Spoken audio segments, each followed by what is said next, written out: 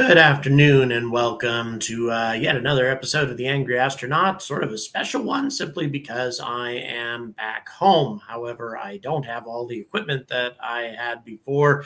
Some of it ended up getting left behind in Britain and such, so now I need to do kind of a rebuilding exercise. Thanks very much for joining me. Where is everybody checking in from? Wow, we jumped to 83 people watching from like 30. Appreciate you guys checking in. Please let me know where everybody is checking in from. We're going to be discussing some of the smaller launch providers, not the European ones per se, simply because the European ones haven't really launched yet, with the exception of Skyrora on a very small basis. Hello, Canada, Long Beach, Ohio, London. Hello.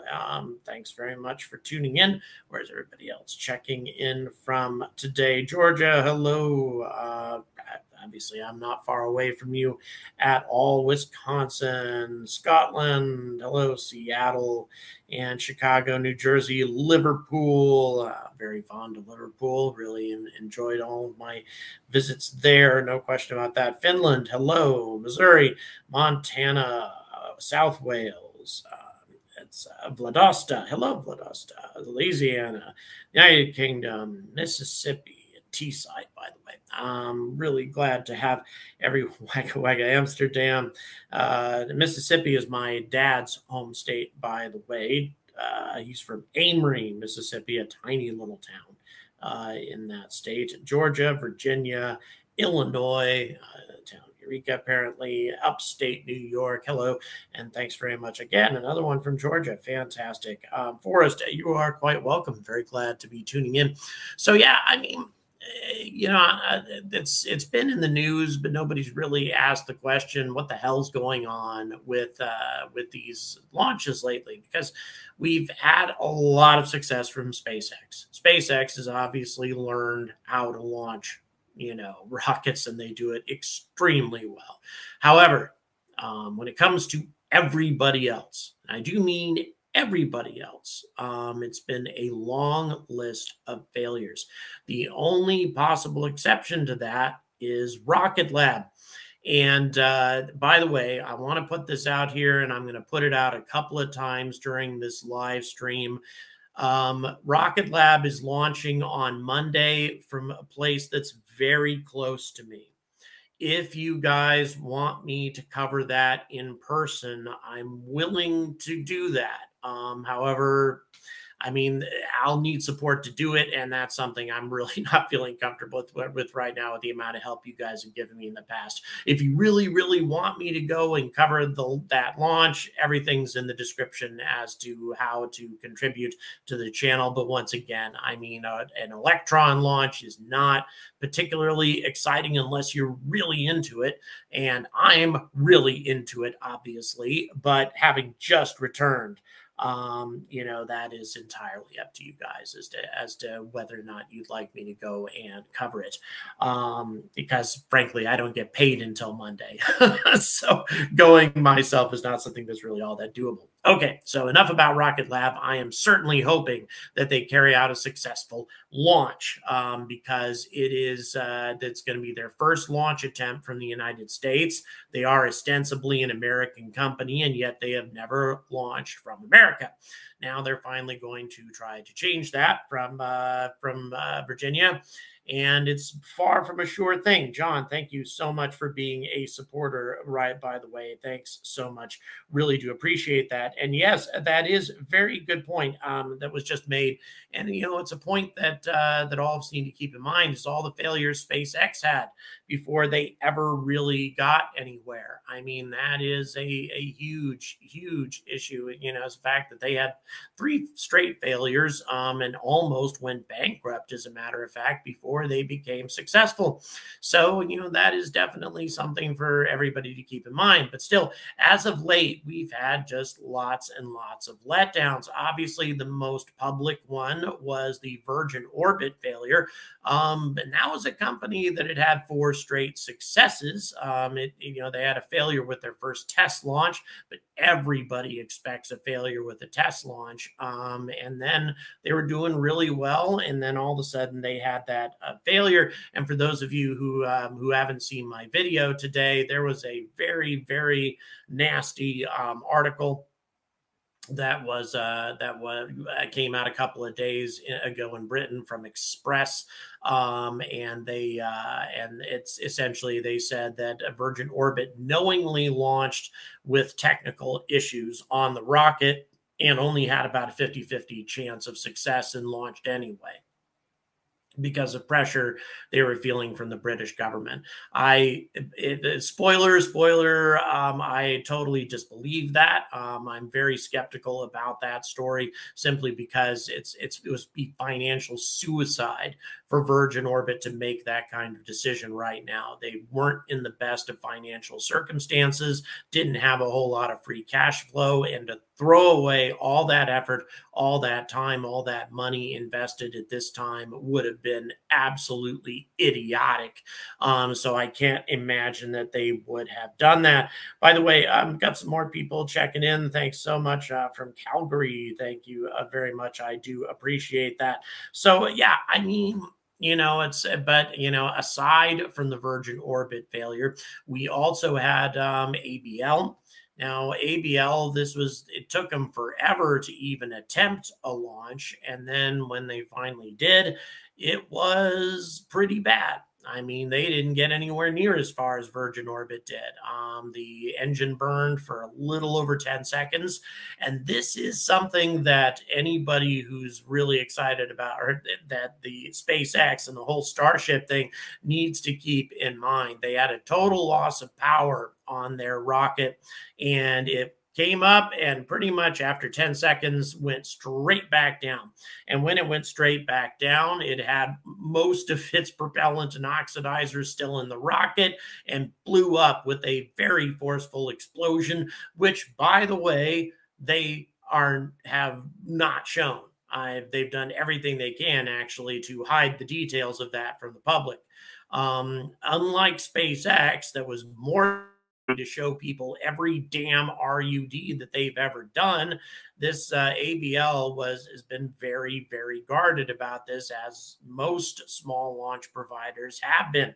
So in any event, that was very sad indeed, what happened with them. And as I say, it wasn't just a loss of the rocket, it was a considerable amount of damage to the launch facility.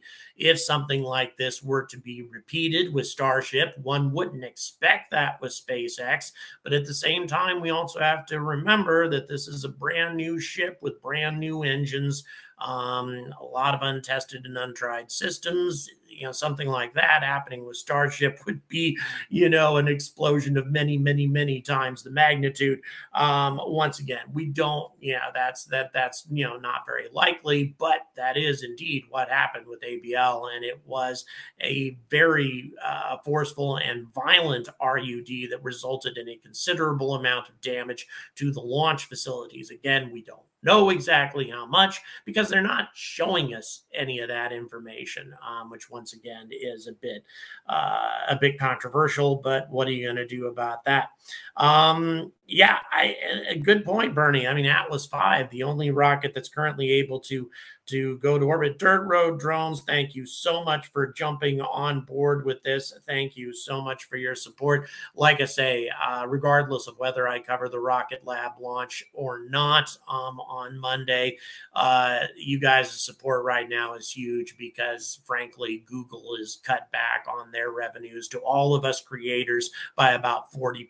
It's been pretty devastating. So I really do appreciate you guys jumping in like this. You guys are awesome, especially given what the economy's like right now. You guys' generosity is mind-blowing. Once again, trying to see if there's any way I might be able to make covering the Monday launch from Rocket Lab happen, but at the same time, not really expecting it because you guys have done so much for me while I was in Europe, just unbelievable amounts. So in any event, let's move on. So, Rocket Lab, of course, we are expecting success from them in Virginia, but we can't say, I mean, it's hard to say that for certain. They've never tried to launch from anywhere except New Zealand. Conditions are always different. I mean, conditions obviously are radically different in Virginia compared to New Zealand, and also a lot more logistics involved in bringing the rocket over and the equipment, etc. John, thank you so much. Really do appreciate your support. You're fantastic. Thanks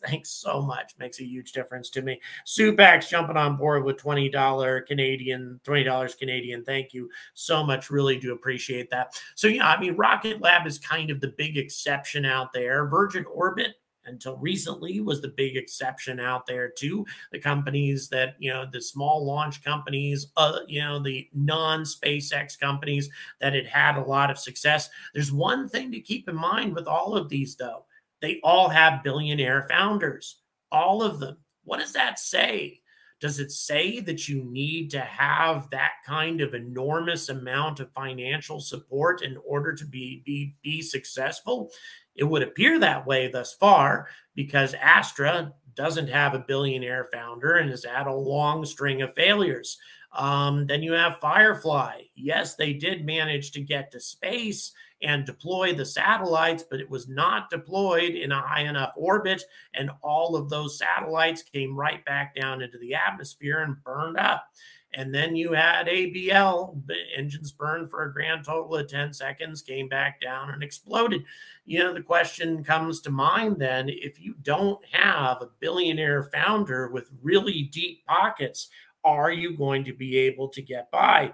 Kai, thank you so much. Really do appreciate that. Actually, I'm not as familiar with Stokes stage. The second stage Aerospike engines are, of course, very interesting. They're also very controversial.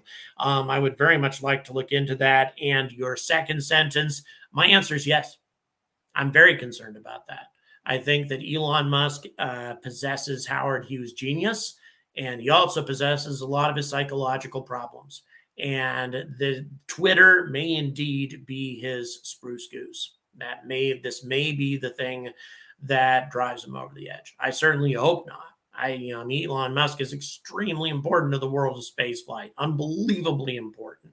It's vital that he stays in the game. At the same time, though, I think we can all agree that the man is far from stable. And, anything can happen to anyone. That includes me, for that matter. I'm far from stable, too. If I was dealing with the kind of pressure that he's dealing with right now, the amount of craziness associated with Twitter, I can't even imagine how I would keep my sanity. And once again, I've asked him online, why are you doing this? Why are you doing it? He answered me once, and he said, if we don't do something about the woke mind virus, we'll never get to Mars. He seems to believe that this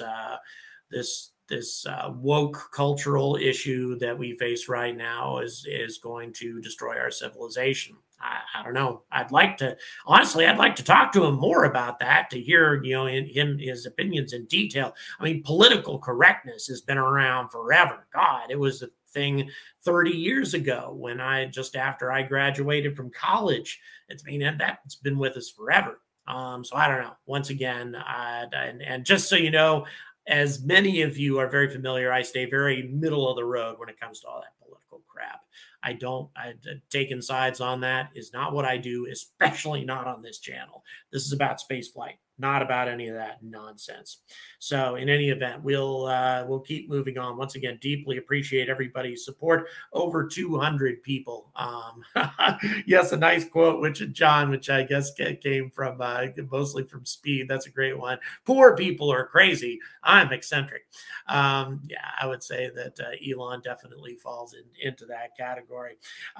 So once again, deeply appreciate everybody's support and what you've been doing today. Keeping this channel going during tough times in Google, and also hopefully, once again, just throwing it out there, not necessarily a hopefully thing. This is mostly just, the opportunity being here. If you would like me to go and cover the Rocket Lab launch in Virginia, there are ways to do that in the description. It's all laid out there if that's something you'd like me to do. The launch is on Monday, so this is something that would need to happen very fast. But at the same time, all I have to do is drive there and get a hotel room and things. We're not talking a ton of money here. here. So yeah, that's up to you guys. All right, let's move on. So the question getting back to, we're getting back to is, do you need a billionaire founder to be successful with a spaceflight company?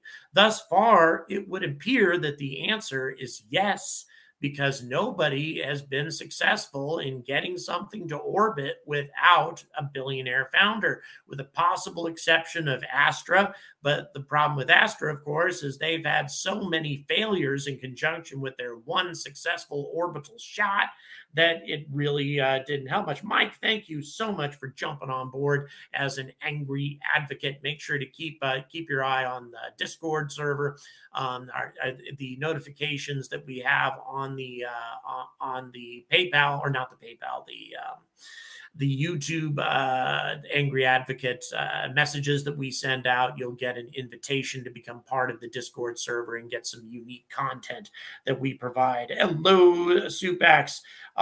Your answer to that question, Supax, is yes. If you want to do direct contributions to do the Virginia launch thing with Rocket Lab, PayPal's the best way. And thanks very much for that. And once again, I am in no way expecting that this is going to happen. You guys have been hugely generous to me already while I was in Europe, and it might be time for a break. So that's fine as far as that's concerned. But I just want to throw it out there as a possibility. Okay. Do you think that sometime in the future we will be building rockets in space? Absolutely, Thomas. I think that's the only way, when it comes right down to it, in the future. The amount of effort, the amount of energy per kilogram, regardless of whether you're using Starship or not, regardless of whether you're using a reusable rocket, the amount of effort and energy that's required to get mass up into space is so insane that the more logical way, the more efficient way of building rockets is to build them in space, utilizing resources from asteroids and the moon. The moon and the asteroids obviously not having nearly as much delta V requirement as it takes to get off the Earth. Everybody talks about what a perfect place the Earth is, and in many respects, most respects, of course, they're right. But in terms of exploring the solar system, this planet sucks. The gravity pull of this planet is so intense that it requires insane amounts of energy just to get small amounts of payload off the planet. It's incredible how much energy is required. If our planet were roughly half the size, 2/3 the size, the amount of energy it would require would be drastically less. And it'd be a lot easier to explore the solar system. Now, of course, just about every other respect, this planet is great. But yeah. Let's see. What else we got here? Jude, hello. You only need a billionaire founder. You don't have to rush for success so as to raise me. Yeah, and I think that's a good point. And, in some ways, perhaps that's a good segue for us to talk about another problem we have here. There isn't enough investment. There still are not enough people investing in space. As a matter of fact, in 2022, we had a drop of, if I remember the figures, roughly 40% in private investment in space compared to 2021. There is a lot of people who lost a lot of confidence in space over the course of last year, which is so ridiculously short-sighted. And yeah, what it does mean is that people may have invested smarter. They may have invested in the companies that are more likely to succeed. But still, nevertheless, that is, that's something to consider. And one of the reasons, again, the companies that don't have billionaire founders may find themselves struggling. John, hello. Thank you so much for the $10. The one thing that gets me really angry about space, is the waste. Is the old boys network of companies that spend insane amounts of money on the same old, outdated, old-fashioned ways of getting to space that cost billions of dollars and thousands of dollars per kilogram. That is not how we're going to explore the solar system. That's not how you build a successful space program, but that's still how so many of these people do business, because they have so much power in the government and they have so many buddies at NASA and in the space industry and with the military, to where they can afford to do things the inefficient, the expensive, the old-fashioned way and get away with it and still get rich doing it. That's an environment that needs to end. And that's definitely one thing that gets me incredibly angry about space. If you're 2 sizes smaller, you wouldn't have that. That reminds, yes, indeed. That's, yeah, like I say, there's lots of negatives. I have a feeling to find planets that are smaller than ours that will still have an abundance of intelligent life. And who knows, they may explore space a lot more rapidly. And yeah, planets bigger, the super Earths of the universe, they may never be able to get off the surface of their planet. So yeah. Of course, there may be ways to do it as they don't care about their environment, like nuclear propulsion can work in an atmosphere as long as you don't care about what kind of damage it does. So there could be ways around that, of course, obviously. Got to see what relativity can do with their Terran rockets. I agree with you, Meg. Relativity space is very, very encouraging, very exciting, but at the same time, they have still not been able to carry out their first launch. They keep talking about it, keep talking about it, keep setting dates, keeps scheduling times, and then they keep backing off of it.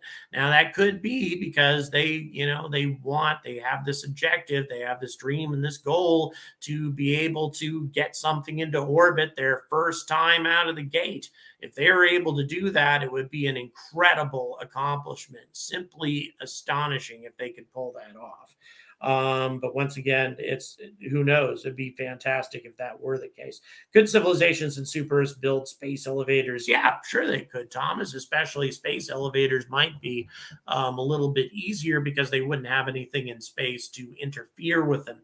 There's certainly ways around most scientific challenges. I still don't think the light barrier is ever going to be overcome. That is one opinion that I have, and it could change at some point. The whole warp drive, the Alcubierre warp drive concept, I don't subscribe to that unless aliens are currently watching us with UFOs right now, and we just haven't identified that yet. I'm confident that if warp drives were a thing and they could be built, they would be all over the place. There'd be ships everywhere, including visiting us on a regular basis. And maybe they currently are, but we still don't have that tangible proof in place. So yeah, that's one thing. The light barrier is something I still have an issue with. Although I have a video coming out tomorrow about antimatter propulsion and a type of starship that will be able to reach 92% of the speed of light, which, yeah, sure, that's not a warp drive ship, but it is a ship that could carry out interstellar journeys. So stay tuned, guys. Got something interesting coming on the horizon here really soon.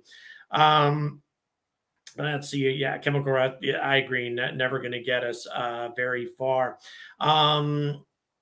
Let's see what else we got here. Once again, just to get back to what we have been talking about, what we've been discussing is all the failures that have come up with the small launch providers, the challenges that they've been facing, some of the new launch providers, and the fact of the matter is no company up to this point, unless maybe Chinese companies might be an exception, but no company up to this point has been able to send anything into orbit if they don't have a billionaire founder. You've had Virgin Orbit, you have Rocket Lab, you have SpaceX, but nobody else really, not yet. Now, I think Astra, as they say, they got to orbit once, but they had so many failures that they had to retire the rocket that they were using. So that's not much of a success. And then Firefly, of course, did reach space, but not successfully. The payloads burnt up in the atmosphere.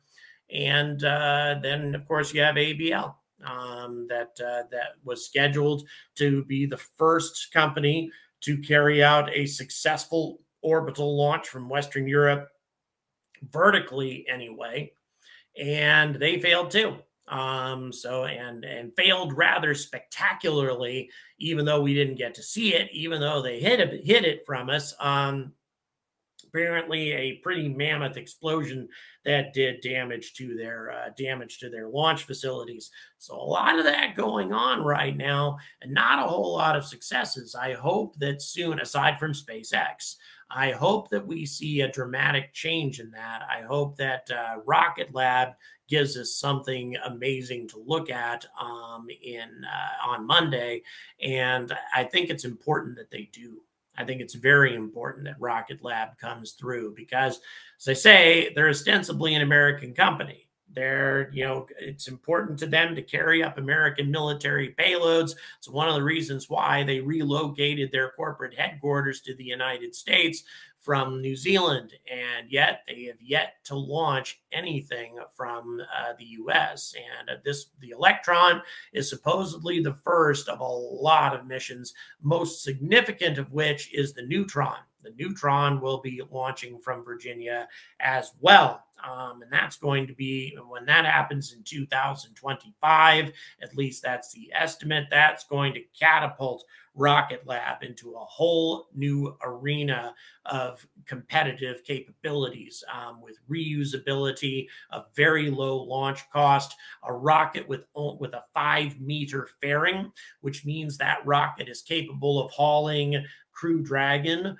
or the Dream Chaser or Starliner if you really wanted to. In other words, all of the human-rated vehicles that we currently have, Neutron will be able to carry those into orbit. Again, that will catapult Rocket Lab into a completely different arena of competition.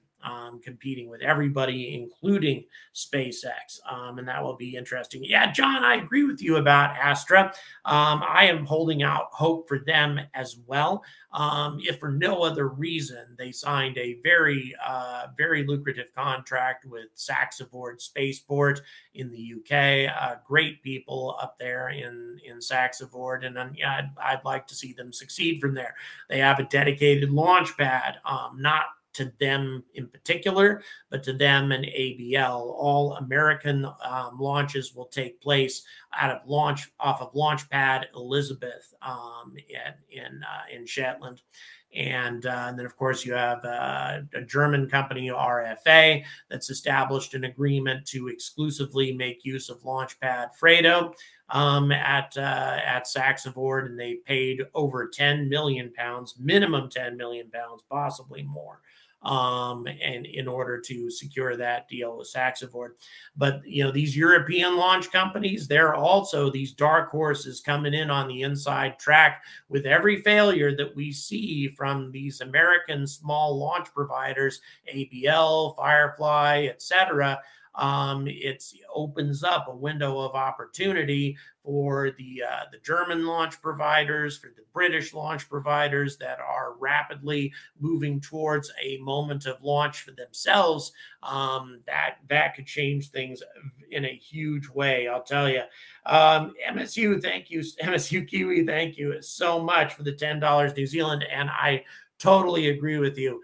Go Rocket Lab, go absolutely, and without question. This is a New Zealand company, New Zealand engineers, New Zealand founder. I mean, come on.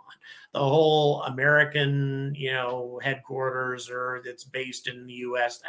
We know why that's being done. It's just so that you can get those U.S. military contracts, because for some reason we Americans are so incredibly protective of all that stuff. That's the only reason. Other than that, it's a Kiwi company through and through, and all of us know it. So let's see. Around Rocket Lab's Neutron could retrieve its second stage. They fuel up the rocket without a payload. Maybe so. I'm interested to see what ends up happening with that. Long March 9 being a Starship copy. Well, what do you expect from China? That's what they do, right? And we just got to see a lengthy static fire, or rather a lengthy test of the second stage of their of a small scale kind of a mini Starship clone that they are making. And, well, that's what they do. They copy what other people do and sometimes end up doing it better. They don't seem to really be very respectful of copyright laws, but that's them. But yeah, I think that that's something that should be taken very seriously. Long March 9 being a reusable vehicle will ultimately make China very, very formidable. And by the way, just recently, they had their 5th launch already this year. China's launch cadence is starting to really catch fire. And they are a powerful, powerful country, to say the least. Thank you so much for the 22 euros, Vicky. I guess I'm sorry. I should know what that means, but I don't. The 22 euros is a huge contribution, though. Once again, thank you. These things making a massive difference to my channel. Not only, just part of me is hoping that maybe I'd be able to get to Virginia to cover the Rocket Lab launch on Monday, but also, I mean, for no other reason, Google seriously cutting back on the ad revenues right now, 40% down from where I was a couple months ago. And this is huge. What you guys are doing for this channel is absolutely gigantic. And thank you very much. The power without wisdom is not logical. Yes, I would agree with you there, John. So we're starting to run short on time. So I'm going to go ahead and just give you a quick rundown again of what we discussed during this time. Obviously, companies are struggling. A lot of these new launch providers are having a rough time, and even some established successful ones like Virgin Orbit have encountered these problems as well. SpaceX only seems to be the only company that's really mastered this process. Is it because they had access to the kind of money, the kind of financial backing that Elon Musk could provide? Or is it simply because there's, their genius is better than everybody else's? It's hard to say. All I know is I would really like to see other companies become equally successful. Once again, last time I'll mention it, if you guys want me to cover the Rocket Lab launch on Monday, feel free to contribute on PayPal or Patreon if you'd like to. It's in the description. Once again, thanks so much for everybody tuning in and for your support. And expect me to come out with a lot more material here in the near future about these upcoming launches, because regardless of whether these things succeed or fail, there's a whole lot of these companies out there, and they're going to make things very, very interesting in 2023. So thanks for watching, and as always, stay angry about space.